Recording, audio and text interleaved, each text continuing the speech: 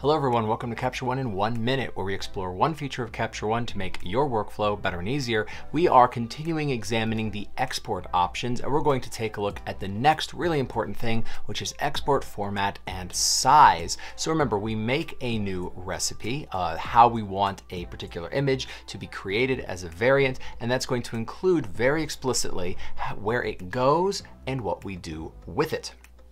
Inside of here, we're going to find the really crucial aspects of a variant.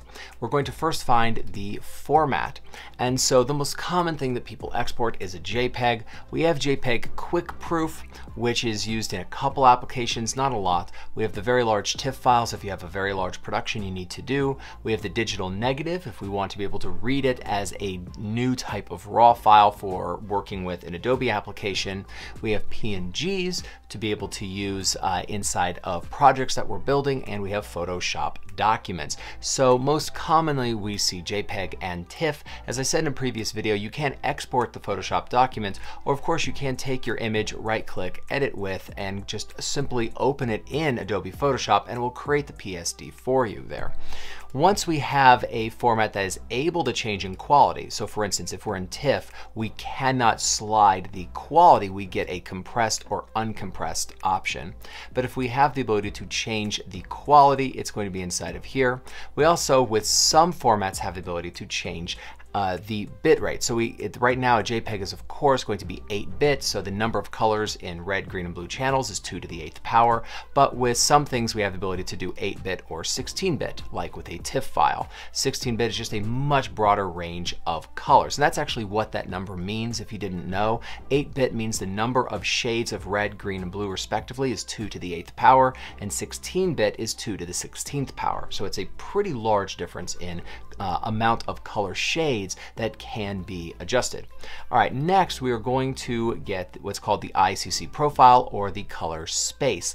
Let's actually take a second and understand this. sRGB is a smaller color footprint than the Adobe RGB, but not a lot of people know what that very explicitly means. So let's take a look.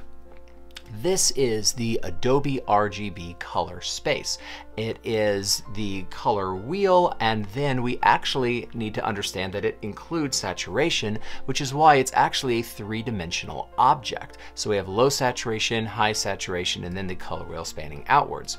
If I was to hold this for comparison against sRGB, we can see all of the color that's in Adobe RGB, but is not in sRGB, and that's this extra area on the outside. So we actually know what colors are missing out of sRGB. Now you might ask yourself why you would ever use sRGB if Adobe RGB is much larger, and the answer is that there are actually a lot of applications that only can use sRGB.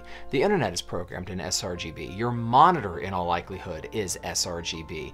Metal prints are sRGB. Canvas prints are sRGB. Most smaller printing operations, so if you're printing 8x12s and smaller off of a wet chemistry process mini lab, those are sRGB. It literally can't utilize the larger color space. But things like a dye injection printer, so a large-scale actual printer that injects dyes, those tend to be Adobe RGB color space. So when you have your images printed by your local camera store, ask them which one of these two color spaces is accessible by that process, and you'll get your best quality. Anyway, little tip for you there. Resolution is specifically for printing because it's pixels per inch, and so we can decide if we are interpolating up or down, which does not add sharpness to an image. It simply makes sure we don't have actual pixelization. I tend to very, very seldom actually touch this. Instead, I can take the full image quality here or scale it back for web purposes. That's the way I tend to approach that issue. All right, scaling is going to be how we fix the actual dimension. So for instance, if I want to make sure that my width is exactly 5 inches, I can do that to make sure that my pixels per inch scales for the size of print that I want to do. And then lastly, once something has been created, I can say exactly what it automatically opens with. Little tip for you, if you have a PSD, it should automatically open up in Adobe Photoshop. Anything else, a JPEG or a TIFF, really should just open up in like a basic preview, because that's not an editable or very editable file format. So having it auto open in Adobe Photoshop is a little bit weird. I tend to leave this set to none.